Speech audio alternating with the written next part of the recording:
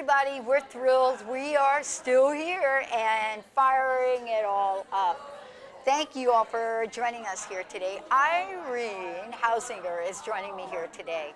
You know, we've been just having a blast here talking to people and, you know, talking about some of the things that you've been able to express into the world. Now, you're also a student as well. And I want to talk to you about that first, if I could, and then we'll talk about the workshop. And the reason I want to talk to you about that is because, you know, there's something that calls us forth. You're in a doctoral program now, right?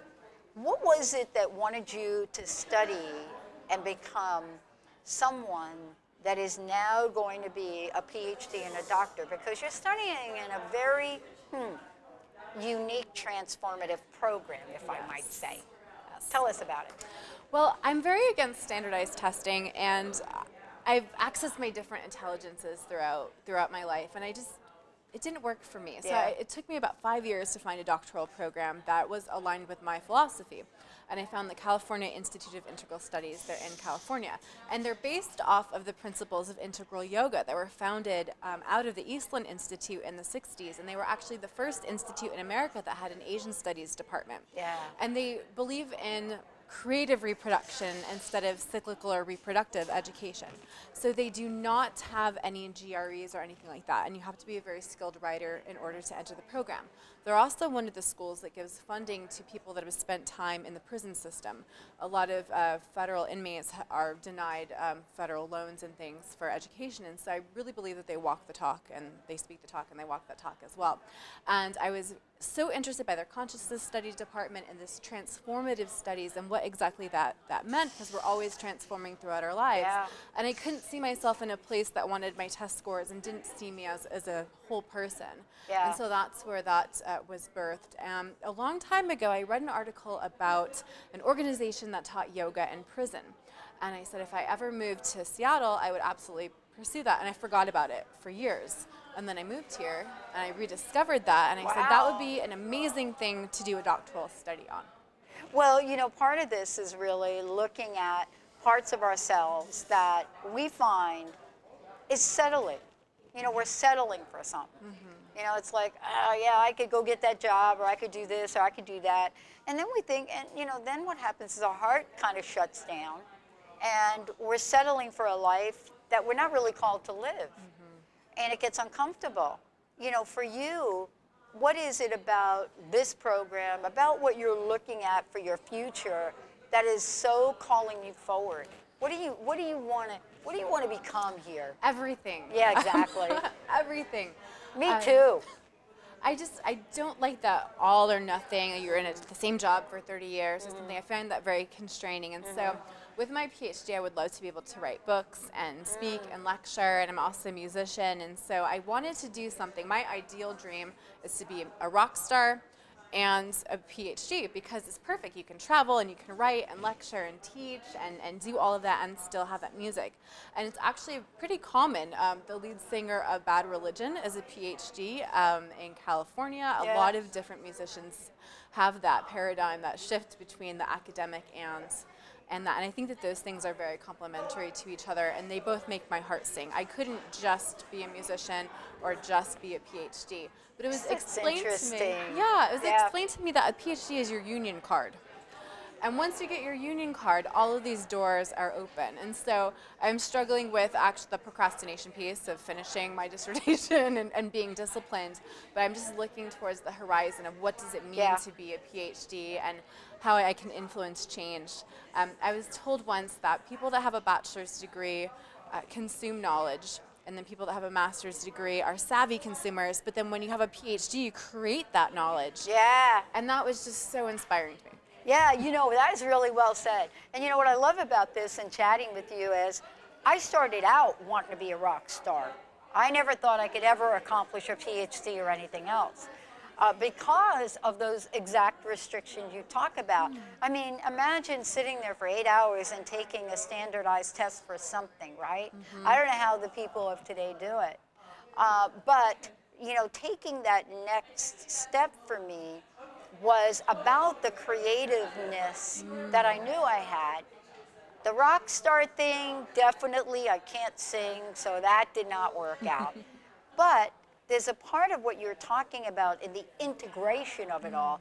And we just interviewed somebody, you know, Kat was just here, and we were talking about the fact that the world now is looking for a different model for change, right? I mean, how many people do you know that read books on transformation that actually change? It's got to be put into practice. Don't you it's think? An experiential, embodied practice. And what about yoga? I mean, what if you were Dr. Rock Yoga? Yoga, right? I mean, think about it. Think about what could be created from looking at and blending and integrating the wisdom from different places. That's what I hear you saying for yourself. Absolutely, and that was actually the basis for my workshop this morning, Yeah. was creating embodiment through yoga, through the goddess postures, which I noticed when I was taking this women's spirituality class at my university, and I really struggled with this class. I loathed it until I didn't loathe it. It was very difficult for me, just based on things that were happening in my life at the time, and we started to look at historical aspects of the goddess in terms of art. And I was looking at these images and I said, oh my goodness, these are yoga poses. And the books, yeah, it was amazing. The books that we were reading had all these meditations. So be the goddess experience. And I'm like, this is yoga. So how do I take that aspect and work with the chakras and integrate the Jungian archetypes, which are all the same, different models, but the same thing. And so that's exactly what our workshop was on this morning, and taking all of those things and actually being those. In yoga, people will look up postures to prescribe for themselves. So if you have hips, do this posture, if you have that, but it goes so much more beyond that. If you need to build confidence, you can do a warrior posture. If you need to be grounded, you can be a mountain pose. And those are directly correlated to the goddess imagery. It's one thing about passion, it is what it is. And so much of what I sense from you is being able to create something, first off, that isn't really in existence right now, and to reach out to people so that they can be fully expressed. How does what you do and what you see yourself doing help women become fully expressed? I would like to channel that into the work that I do at the prison. Sure. It's so wonderful. I work with an agency called Yoga Behind Bars, and they provide yoga classes for men, women, and children in the juvenile and criminal justice system in Western Washington.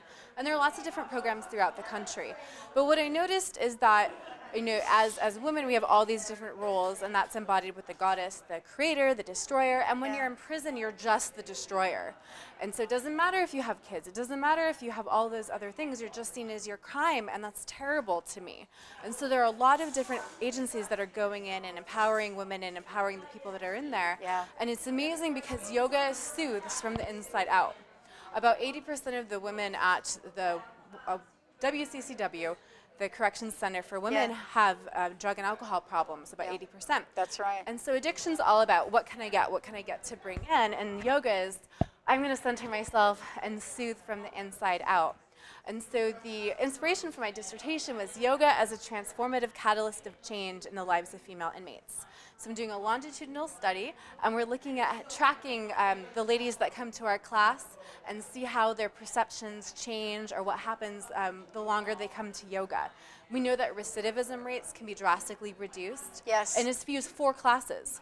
So if you have 4 yoga classes in a study by Gross and Lowndes that was done at North Carolina, they found that your recidivism rate can be reduced by 25%. That's a big amount. It's huge. That's a big amount. What a great study. What a great, I mean, so how close are you to finishing?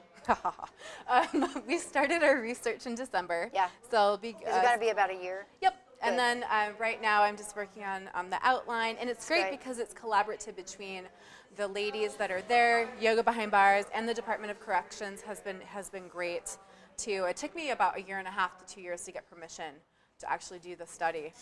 So it's been a great learning experience. What motivated you to do that? You know, what motivated you? I mean, I so appreciate that you are doing it.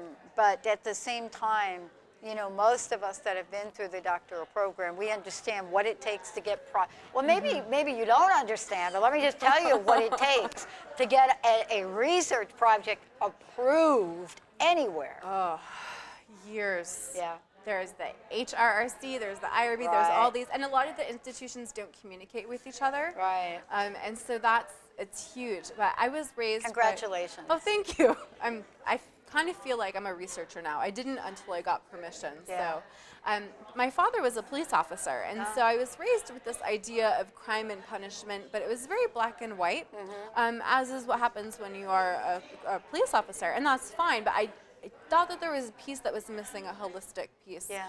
Kind of a funny note, my father's now an energy healer. So he's come full circle with that. But I just noticed that there were a lot of male prison studies and not a lot of female prison studies. And it's missing that sacred feminine. It's missing that. And I want to say 60 to 80% of the women that are incarcerated have families. 80% of those ladies that leave are going to be the caretakers of their families. So there are programs like the Milk Program and Girl Scouts Beyond Bars and different things to help.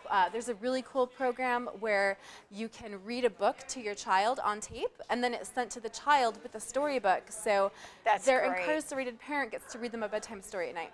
So we're coming around to that, but the literature and we have the grassroots organizations and the yoga service organizations, and we're kind of combining them. And yoga academic research is an entirely new field, and they need to develop their language, and we are developing our language, but we have yoga researchers that are in oncology, and then we have social workers and anthropologists. Right. But there's no common language yet. Right. So I went to a yoga conference, and they were using the word, let's do a yoga intervention. And me being a social worker, I'm like, you can't use the word intervention when you're dealing with prison population and substance abuse, because they're going to run away. They will. Right. Totally, right. So the field of yoga research is coming together, and then there's the field of yoga service, and that's things like Yoga Behind Bars, Phoenix Prison Trust, all these different things. So it's emerging, and we're here to stay. Well, I want to ask you this question. It's probably one of the few that I'll have to chat with you about during this conversation. Many people have asked me about what I thought about, knowing my history and, where I've been in my life, my childhood. And they asked me what I thought about Orange is the New Black. Yes. And, here we are with an insider's look, maybe, of women in prison. And it's become a, quote, phenomenon. The Golden Globe Awards, or whatever the last award show, the cast, the actors, all got awards. Are we on the right track with that? That's really interesting. It is. There's a huge difference between federal prisons and state prisons. Yeah, there is. We should make that distinction. Yes. Right. And so Orange is the New Black is a federal prison. Federal prison. And then there's the country club prisons for white collar crimes where there's we have courts. what's her face in the country club now. What's her face? The housewife of whatever she is that got caught. She's in Teresa? the country. She's in the country club. Right. Because she's like, that from what I hear. Right. Yes, Teresa. Yeah, Teresa. Thank you. Yep. And then we had Martha Stewart. And I hear, the prisons are so different.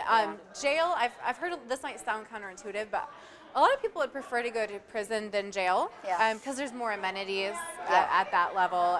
And I have several students that are spending time at the state prison, and then they're going to go to the federal prison after they serve their time. So the Orange is the New Black, the character study is incredible. Yes, that's what I thought too. Yeah.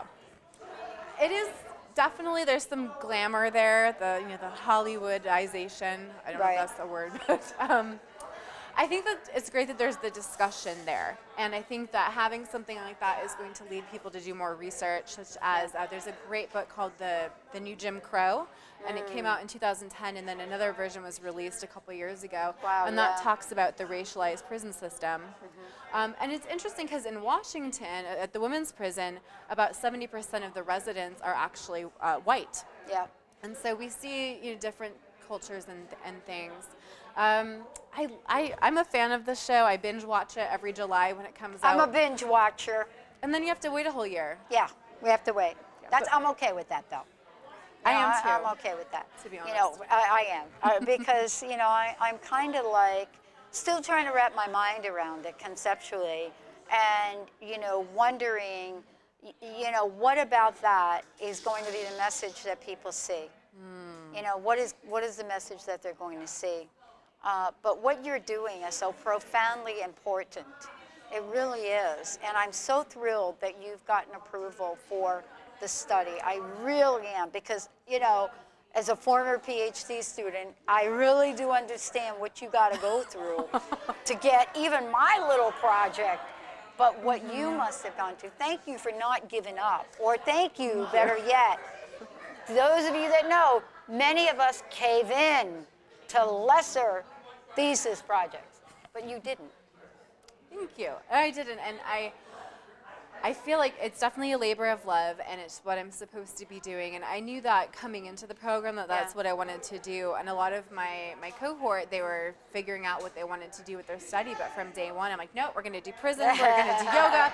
And so I think that my motivation and enthusiasm kind of blinded me to the reality of, we're 4 years in right now. I just started my research, and it's expensive, and it's time consuming, and people don't understand, and people get tired of talking about it. And because you're so specialized, and the people around you care a little bit, but you care more, of course. Yeah, and they do get tired. You know, I studied broken promises for 8 years.